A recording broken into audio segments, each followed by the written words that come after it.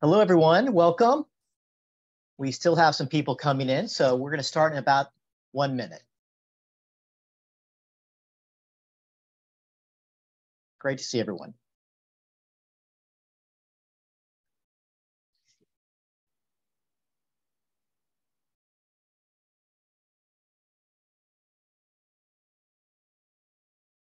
Welcome, everyone.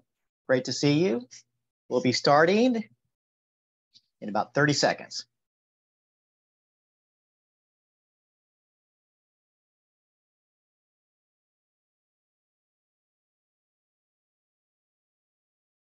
Okay.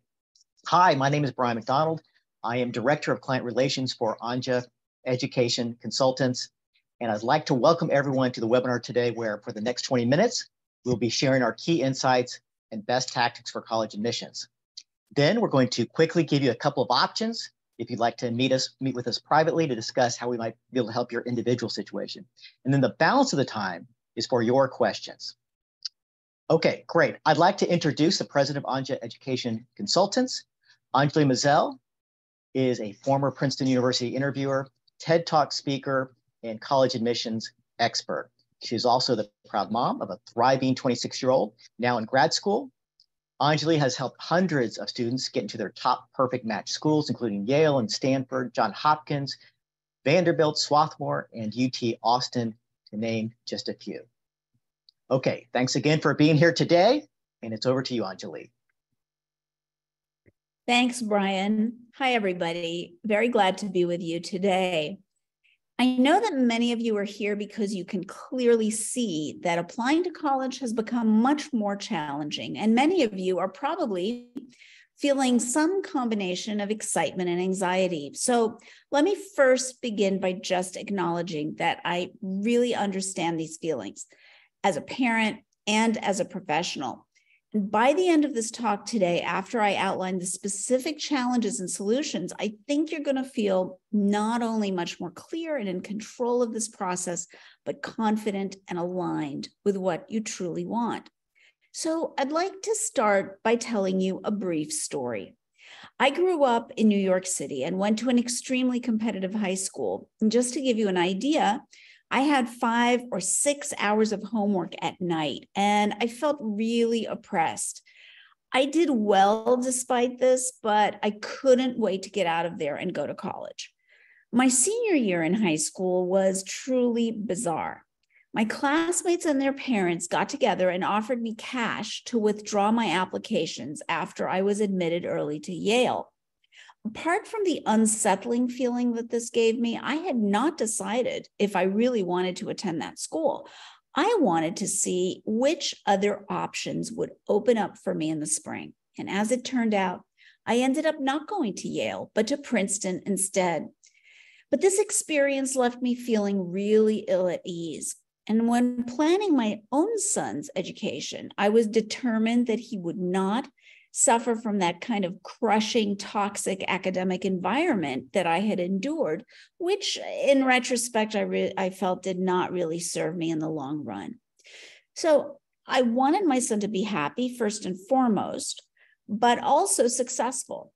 So how to strike the right balance?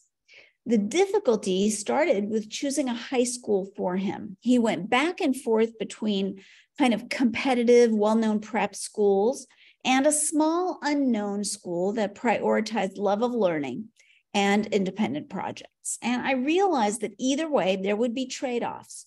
But in the end, I chose a small school where my son found his passion. And given that I had been an interviewer for many years for Princeton, as well as a teacher who wrote letters of recommendation to students and gave college essay guidance, you would think it would have been easy for me to guide my son through his college applications, right? Not at all. So I hired a colleague to work with him. After many months, at the end of a surprisingly difficult process, he got into an Ivy League school, but that is not what he chose. He made what some of us might think was a very unexpected choice, and I will tell you about it at the end of the webinar. So what I want you to know at this point is that I have been where you all are. Although I knew the system well, when my son applied to college, I had complicated feelings. Like many parents, I was vulnerable to confusion, frustration, fear, but I did learn something important. I discovered that my son, like all of you here today, was facing a threefold problem when applying to college. Number one, increased competition. Number two, the complexity of the application process. And number three, the rising cost of college. Now, what does this challenge look like in practice? So first, let's consider the competitiveness of college admissions. If you were a Texas student in the 90s and graduated in the top 20% of your graduating class, you were automatically admitted to the University of Texas at Austin. Today, you'll need to graduate in the top 6% of your class to be automatically admitted. If you were applying to Yale in the 1990s, you had an 18% chance of admission. Now it's under 5%. And 75% of USC applicants were admitted in the 90s, but in 2022, the admission rate is now under 12%. And some of you may have read a recent Wall Street Journal article about a young woman with an SAT score of 1550, a GPA of 3.95, and phenomenal extracurricular and leadership positions who applied to top-tier colleges and got into none of them. So there's no doubt that college admissions today is super competitive. Now, let's look at the complexity of the application process. So 20 years ago, you might have applied to one or two colleges. The process was clear, simple, and straightforward. And now, because of all the many moving parts of the applications, students are applying to many more colleges, as many as 8 to 15 for our students. So there's a lot to stay on top of. And to give you a glimpse into the complexity of the college planning and application process, take a look at all the elements that need to be in place for students to have optimal merit, scholarship, and admission results. So recently, for example, a friend of mine was telling me about the ordeal of helping his son apply to college last fall. The numbers of different essays for each college, the completely different online applications to fill in, SAT prep, sending letters of rec, different deadlines, and on and on and on. All this was a ton of work and created months of tension with his son. So clearly, this complexity needs to be simplified. So after the complexity and the competitiveness of college admissions, the fact is that college has gotten incredibly expensive. If you'll please look at this graph and brace yourself, this really illustrates how the cost of college tuition has exploded. The red line here on the bottom is the rate of inflation. And as you can see, the black line on the top is the rate of increase in college tuition. Clearly, college tuition has massively outpaced inflation for decades now. Private colleges can cost up to $77,000 per year, while in-state tuition for public schools can cost up to $28,000 per year. But here is the good news. Merit scholarships can be worth tens of thousands of dollars and even hundreds of thousands of dollars. This is the type of scholarship that does not depend on family income, merit scholarships. So how do we do this? There are 3 quick success stories that I want to share with you, which illustrate how students can gain a competitive edge, simplify the complexity, and maximize scholarships to reduce the cost of college. Let's start with Tony.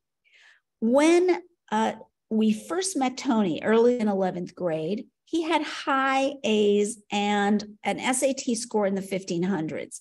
He was stellar in math, so his teacher and family were naturally pushing him towards engineering. But after talking with Tony, he made it very clear that engineering was not what he wanted. However, and this was the game changer, we discovered that he had a significant talent and passion in art as well as STEM. So he found a local art mentor, a summer program to develop a portfolio, and that portfolio could then be included in his application. Exploring his interest in visual arts and combining this with his talent in math led Tony to discover a passion for architecture. And this discovery made all the difference because it really made Tony stand out. Why?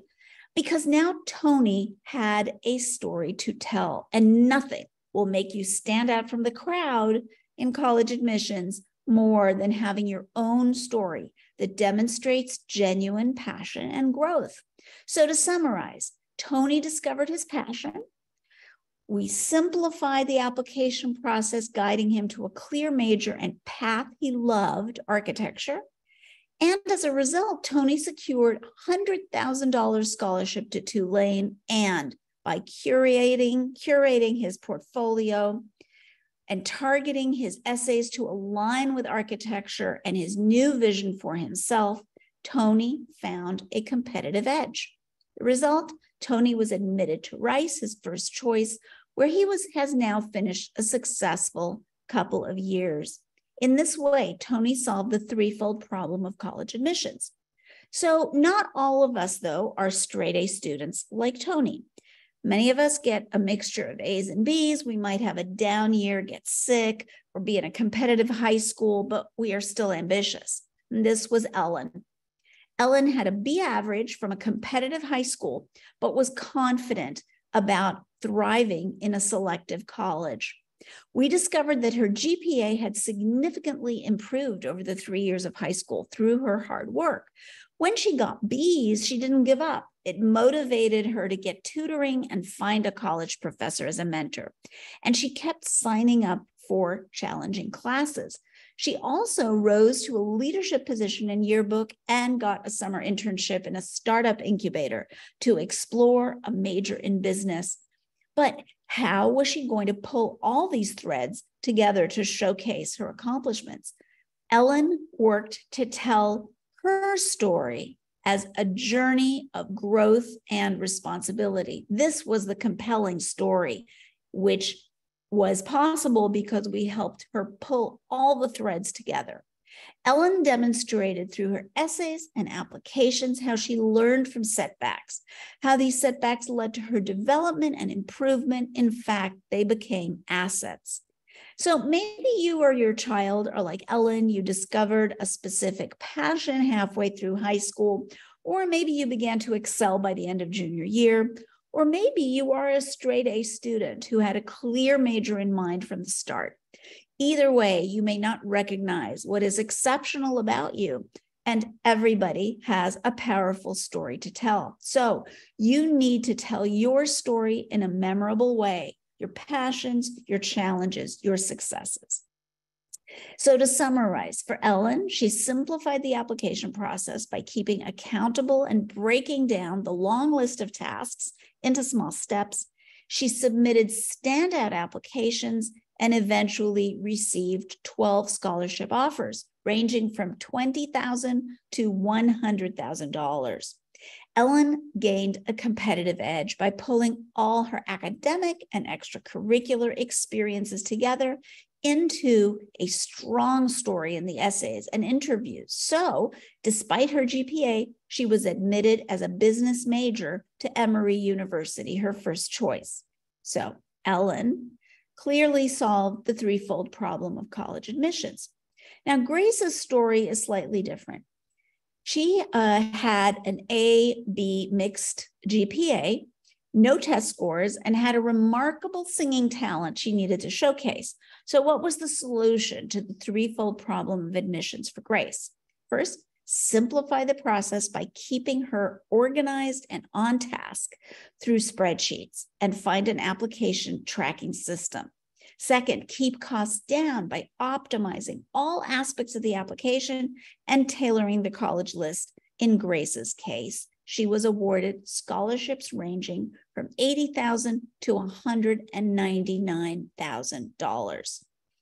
Third, as Grace was a singer, she gained a competitive edge by curating her vocal submissions and helping her get admitted into the super selective Grammy summer camp.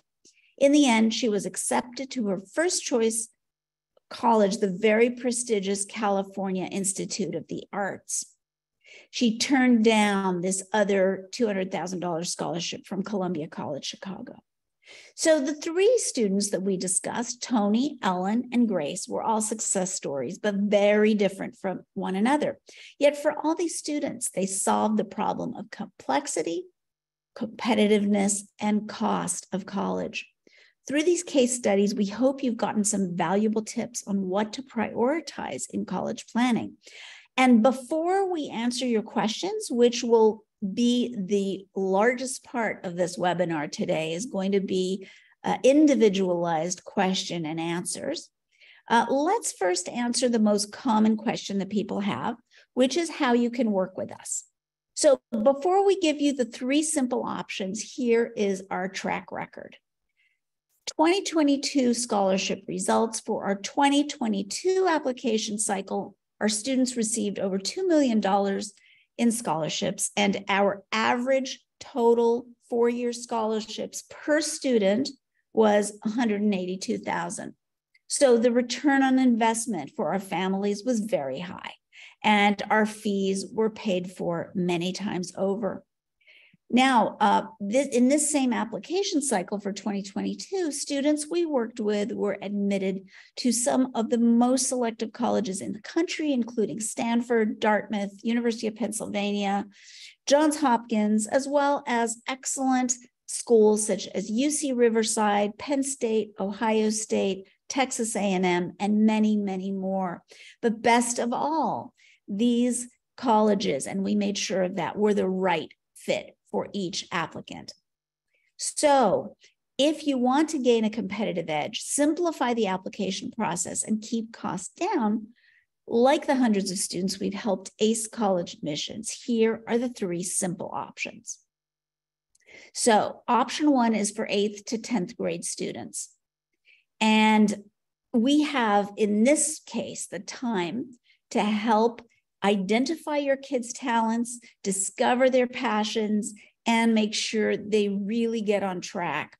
This option also maximizes admissions and scholarships results when they apply to college. We help optimize their GPA, test scores, extracurriculars, and summer planning. And packages start at $24.97. Option two is for the 11th and 12th grade. And this is a 2-year package. It's the A-list package, our most popular one. It will give you a competitive edge, simplify the complex application process, keep costs low. We will optimize essays, SAT prep, and testing in collaboration with Method Learning, as well as application summer planning and demonstrated interest score. And this package, where you work directly with me, costs $19,997. with the ability to provide some level of customization depending on your situation. Option three is the same package as the A-list, but instead of working with me, you will work with one of the advisors we have handpicked and trained, and the cost of that 2-year package is $79.97. So if you're serious about working with us, please sign up for our free discovery session and bring your questions. Students, please have both parents with you, so sign up for when they are available, and parents, please bring your spouse. So please, Alexis, our wonderful moderator, will drop the sign up link in the chat now. So Alexis, if you would be kind enough to put that link in there. And again, this session is designed to explore our packages and answer your questions. Students, please bring your parents, so sign up for when they can attend. Parents, please bring your spouse. Okay, so before I answer your questions, I would like to finish the story about my son. And the story of my son, which was that he applied to college a few years ago. And at the end of the process, I mentioned he did, in fact, get into an Ivy League school, but that is not what he chose. Instead, after a lot of research, investigation, deep reflection, and a visit to campus, My son chose an amazing school, Carleton College in Minnesota, which you may or may not have heard of, but it turns out employers, graduate schools, and prestigious fellowships know very well. It was by far a better choice for him than the Ivy. At Carleton, my son got more attention, classes were more targeted, his professors advocated for him. He stood out. And after his freshman year, he was awarded the Orion Mission Internship at NASA and a second Orion Mission Internship at NASA the following summer in college. Today, he's in grad school at an Ivy League college and tells me that in retrospect, although some disagreed with his college choice, this was absolutely the right decision for him. And best of all, for me as a mom, he is happy and thriving. So, parents and students, you may be anxious right now, but I can assure you there are many roads to success. Please remember that college is not a destination. The college application process can help you begin to discover a sense of purpose, a great first step in designing a life that has meaning and financial stability. And that's what I wish for you all. So let's see what questions you're asking. Please, Alexis, if you would put the link in the chat again for the information session, the discovery session. Students, please bring your parents, and parents, please bring your spouse. Okay, very good. I am just going to briefly share my screen, and then we can get started with the questions. Okay, so question for biochemistry majors, what would be a great school in your opinion? Okay, so, this is a good question because what we want is for the major, certainly for the school to offer your major, right? But we also want the college to be a place where you will thrive. So what is a best fit college? Major is just one component. It's just one component. Remember, this is 4 years of your life. Often, parents and students will focus on just one thing. They might focus on the rank of the college, or they might focus on the major. Now, the major, I'm not discounting that the major is important. In fact, that's what you need to check first. You need to check, does this college offer that my major? I would say that for STEM majors, what's going to be extremely important is the availability of research. How easy is it for undergraduates, for you at the college level, to be able to engage in research projects? Look at schools that you're interested in and look at their department. See how many faculty members are on that department. What do the core courses look like? What do the research projects of the faculty members look like? So I would go a little deeper than just to see if the college actually offers the major. I mean, there are lists online, best colleges for X or Y major, and you can certainly look at that. However, we know that most of the rankings are very controversial. Even U.S. News and World Report, many of the top, for example, medical schools and law schools have been dropping out because there have been questions about the validity of rankings. So I'd be careful with that. I'd go deeper, and I would look at the department website. Be sure you spend time looking at all those factors that I mentioned, because what you want is to end up in a school that is going to offer you the kind of core curriculum that you're going to want, enough electives, and a wide enough program for different research. That doesn't mean it has to be a large school. Sometimes a liberal arts school, I mentioned Carleton College, many of the great liberal arts schools in this country have incredible research, which is even more available than national universities. So please don't limit yourself. Look department by department, and then you're going to start to see constants, and you're going to start to see variables, and you're going to be able to see compared department to department. Okay, so when you're building your college list, or when you're whittling down your college list, yes, major has to be at the top, but go deeply and then add on the other factors as well. Okay, so other question, how much does class rank count? I attend a fairly competitive school and have all A's, but my class rank is in the top 15% and not top 5%. Yeah. So, you know, the great thing about this country is that there are hundreds and hundreds of fantastic colleges.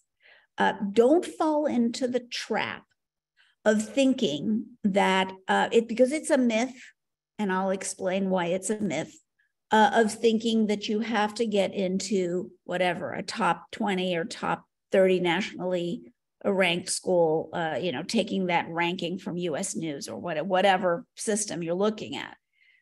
The reason it's a myth is that studies have been done that show that long-term success, professional success, in terms of salaries, in terms of professional satisfaction, long-term good outcomes for students going to college. What's important, it's what you do when you get there, okay? It's not what the rank of the college is. Now, there's one exception, and that is for first-generation college students. When it's a first-generation college student, then the rank of the college can help because there's an upward mobility there that is enhanced. But apart from first-generation students, for most other students, what you want to do is be sure that you can go to a college where you can get mentored by professors, you can do independent research projects with professors, and you can actively participate in student organizations and campus life. Because the sense of belonging that those three foster have been linked to higher GPA in college, and higher GPA in college then is linked to better results with graduate schools and with jobs, okay? So I know that you want me to answer this question, you know, yes or no, does class rank count? But, you know, I understand what's behind the question, right? There's a kind of a sense that, you know, there are only a certain limited number of schools. That's what I think is behind the question. Now, to answer your question directly, class rank, you know, some colleges will say class rank doesn't matter. I don't agree. I think that colleges they're not going to admit, you know, 50 kids from one school, right? So they want a variety of different people from different parts of the countries and different parts of the country, different schools. So what you need to do is simply do the best you can, right? You're in the top 15% at a competitive school. The good news is that the colleges know which high schools, if it's a well-known high school, if it's a, you know, large public or well-known private high school, they know the level of competitiveness. So they are able to compare students in a way that takes rigor into account. Academic rigor is one of the most important factors in college admissions. So this is going to play to your advantage, right? I would not get too worried about this, okay? Because the college admissions process, and again, I'm going big picture for a reason. College admissions process can be an amazing experience of discovery and growth. It can also be the most stressful thing that you've done in your life so far. So what I'm telling you is it doesn't have to be stressful. It does not have to be stressful in the sense that there are many more options out there than you might think. So that's, I hope that that has been, helpful. Okay. Now, while we're waiting for more questions, let me quickly share a little known tactic that can, with certain select schools, including many selective schools, increase your chances of admission by as much as 400%. Okay, would you like to know what that is? That tactic is called applying early decision. Now, early action and early decision are both are early application options, but they are very different in terms of commitment and flexibility. So early decision is a binding agreement between the student and the college. So for example, if a student is admitted under early decision, they are required to attend that college and withdraw all of their other applications. This option is typically for students who have a clear first choice and are willing to make a commitment to attend that college if they are admitted.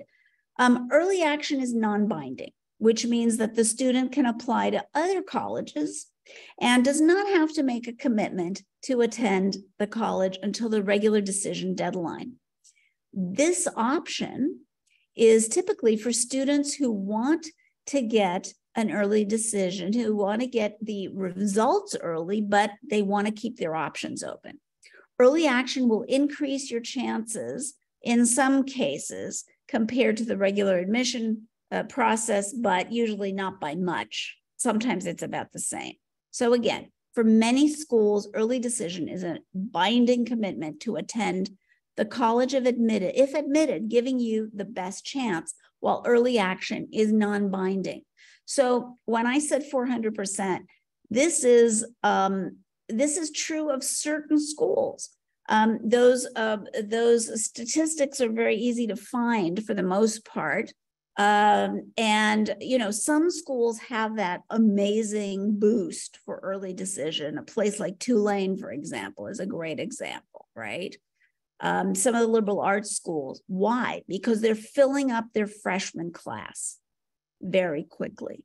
Often the higher what they call the yield, which is the number of percentage of students admitted who actually enroll, the higher the yield, the lower the advantage of ED is going to be.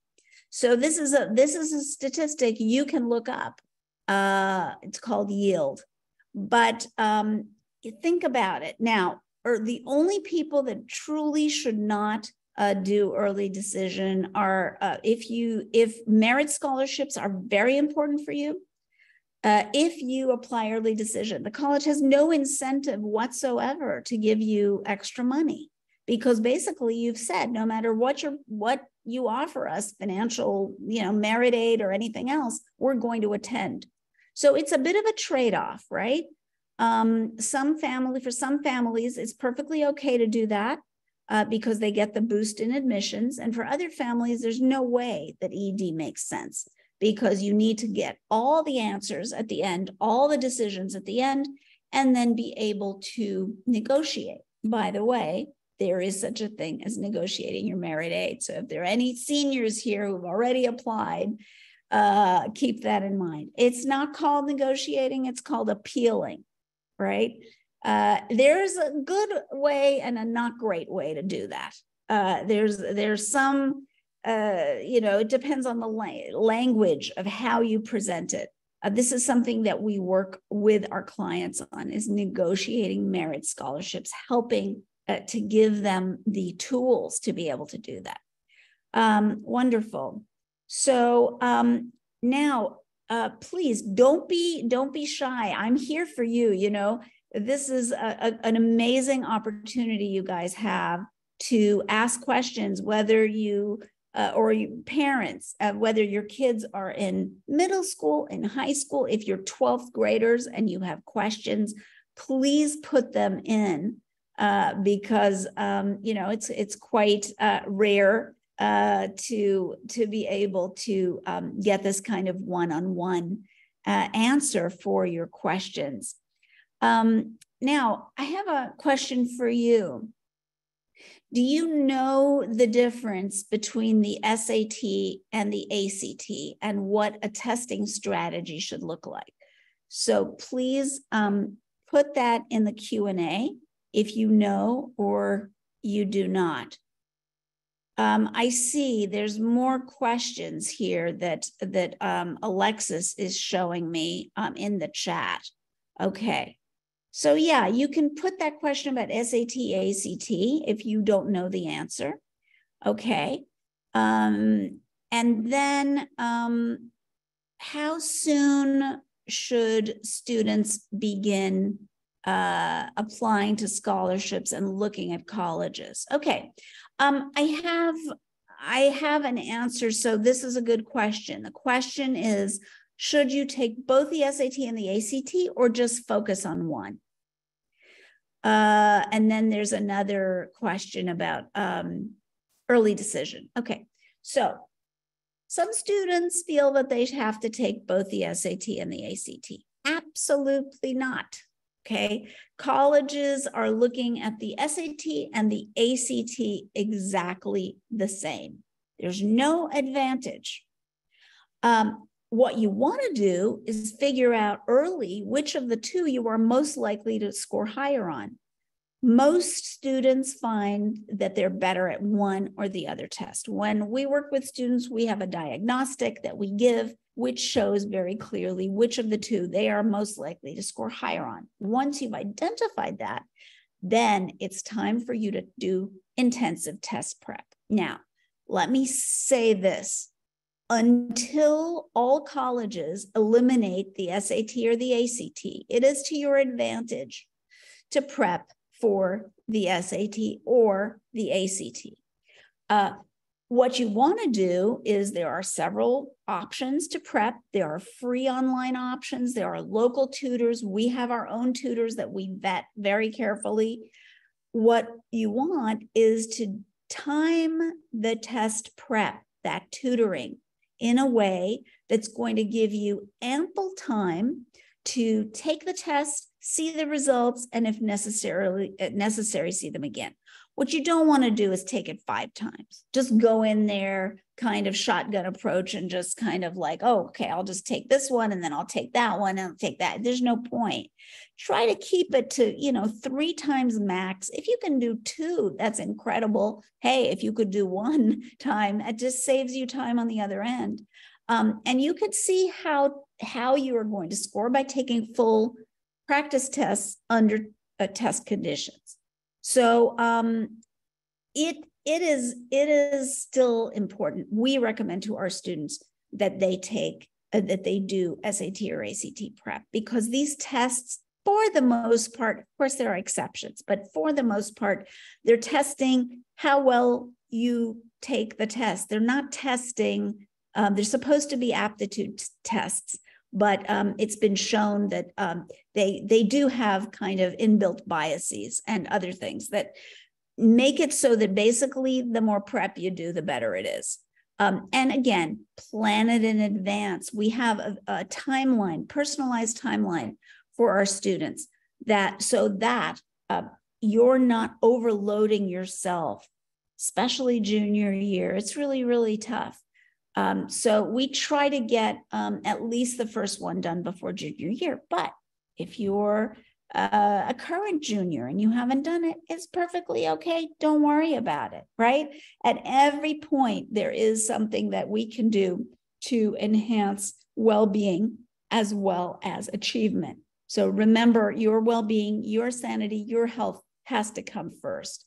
And that's why if you can plan in advance, great. If not, then there are still ways to organize your time so that you're not overloaded. Okay, and other question, does early decision increase acceptance rates at Ivy League schools? Yeah, so there are not many schools that have Ivies that have early decision. Most of them are called restrictive early action or early action. Generally speaking, schools like the Ivy League, schools from the Ivy League, where the yield is very, very high, as I mentioned before, that early decision is not going to have the greatest impact. Cornell is one of the exceptions because it does have early decision.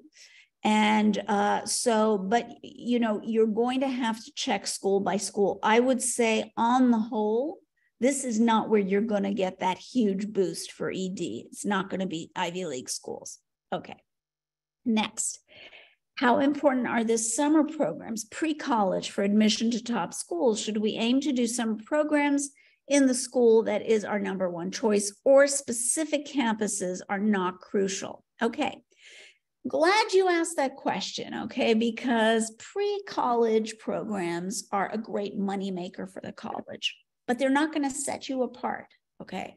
So we're very, very intentional of how we help our kids plan their summers, because what you do with your summer, whether you're going to study, whether you're going to do a research project, whether you're going to do a mentored outreach project, whether you're going to do some kind of volunteering, whether you're going to have a job, whether you're going to help with family responsibilities, whatever it is, it needs to truly fit you and your strengths and line things up so that you'll be able to tell a compelling story when the time comes to apply.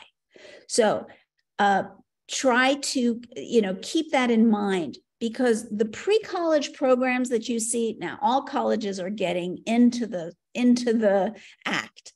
They'll offer pre-college, to do a series of classes. Nothing wrong with that. What we recommend is when students are in the 8th, 9th, 10th grade, that can still, be helpful. Or if you're exploring a completely new field in 11th grade.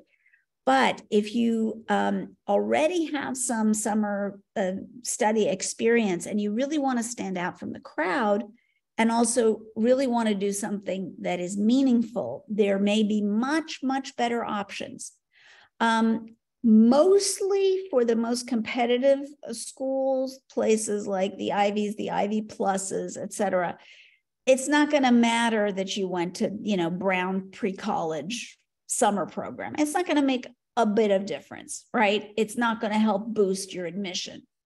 But there are some smaller schools where the yield, remember this word, yield, you look it up and look it up for each college. When the yield is quite low, below 25%, there it can be very important. So it truly depends on you, on your strengths, on your aspirations, your educational aspirations. And, I cannot give a very personalized guidance because that I need to know the student before I give that, which summer path would be best. These pre-college programs, for the most part, and again, some of them are very good and very helpful, and you get to be in a college setting. It really, whether you spend the money on that depends absolutely on you, on your resume, on your transcript. This is what we look at when we advise about summer programs, right?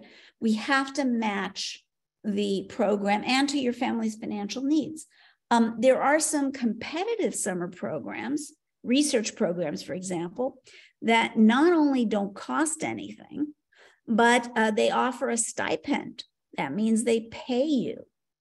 These are very prestigious programs, and of course, they're very, very hard to get into. So, if you're applying to those ones that are either free or they give you a stipend, be sure you're applying to many of them, and be sure that you get guidance about whether you actually stand a chance, because the applications take a long, long time. So you don't want to be, writing essay upon essay unless there's a real chance that you're going to be admitted.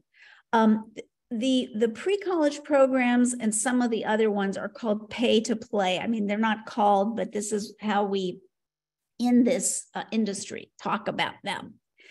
You pay a fee, and in return, right, You get to experience college life over the summer. You get to study, and some of them tend to be on the expensive side, some of them less. Please don't get me wrong. I'm not saying that they're bad, right? I'm saying that to make an informed choice about whether that's the right path for you, it needs to be personalized. We need to take all of your factors into consideration before making that decision, and keep in mind those free programs. Now, if you are not going to be able to do a super competitive free program, research program, and you want to do something a little bit unusual, but you don't have a lot of funds to allocate to this, there are amazing ways engaging your local community through volunteering, any initiatives. But again, when we work with students, we determine first what the strengths of the students are. And based on those strengths, we help them choose which kind of program and which direction to go in over the summer. Okay.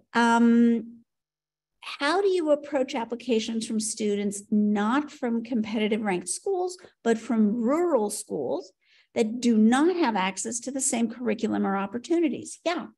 So what's good about rural schools that don't have access to the same curriculum or opportunities is that colleges are trying to go for geographic diversity. So you've got that working in your favor. And sometimes a student who has not had those opportunities has had other opportunities. Maybe there's work on the farm, or maybe we had a student not too long ago who didn't have time to do a lot of extracurriculars because he lived in a single parent family, and his mother was working many, many hours into the evening. So he had to take care of his sister. He had to pick her up at school. He had to cook for the family. He had to clean the house. I mean, he was the kind of co-parenting almost. And so he wrote his essay about that, and he was admitted to NYU into the program that he wanted. And that's become a very competitive school. So what I'm trying to say is you may have a very compelling story to tell. Also, if you come from a school or an environment where you haven't had the opportunities and won't have them through when you apply to college, there are other things you can talk about, and you're definitely going to want to explain what was available, what wasn't available.